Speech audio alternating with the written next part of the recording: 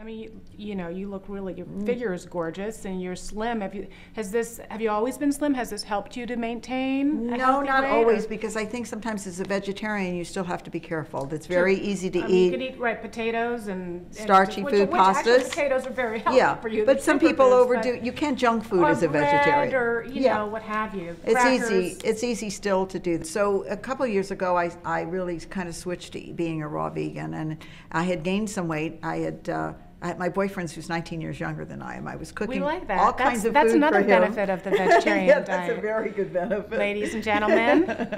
And I was cooking for him, and I gained some weight. But as soon as I started to pay attention on the eating more live foods, I took off 20 pounds. And what about exercise? Does that play into it Well, too for you? not that much for me, although I walk. I have beautiful hills behind my house, horse trail, so I walk there. I do a little qigong, and my family just got me a Wii. I have to say, I love that. I hula hoop and I ski and Well, because you know, one of the things that Mr. Murdoch likes to talk about is brain calisthenics and how you keep sort of mentally young as well. And one of the things that I have learned about you is that you do keep up with the latest technology.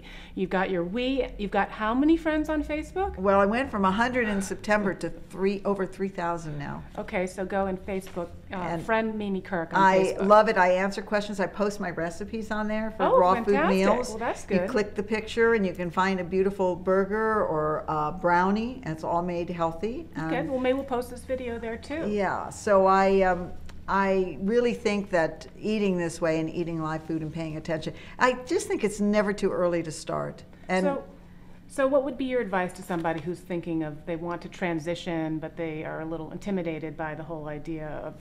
well, my favorite thing is to tell people is you don't have to give anything up. All you have to do is start adding. That's great. So if That's you a add that positive drink in the way. morning, that green drink, which takes you less time than it does to wait in Starbucks for a coffee probably fills or you to up. fix a breakfast, it fills you up for most of the day. If you start with the green drink and then at lunch you try to have a salad or something that's, which I call live food, something living that's not cooked out or processed.